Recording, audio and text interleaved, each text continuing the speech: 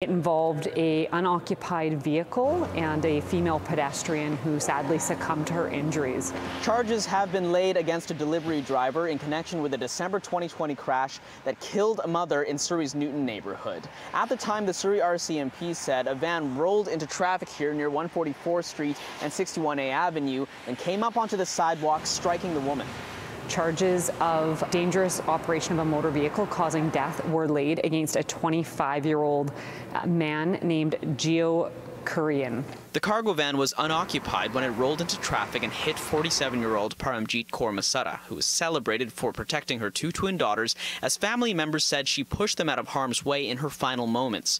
Last year, Masada's husband filed a civil lawsuit in the BC Supreme Court seeking damages from Amazon, Korean, and two logistics companies.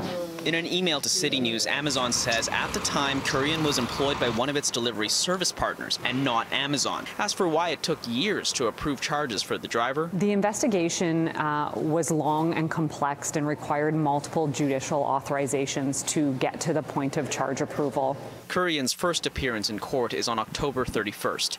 In Surrey, Kier Juno, City News.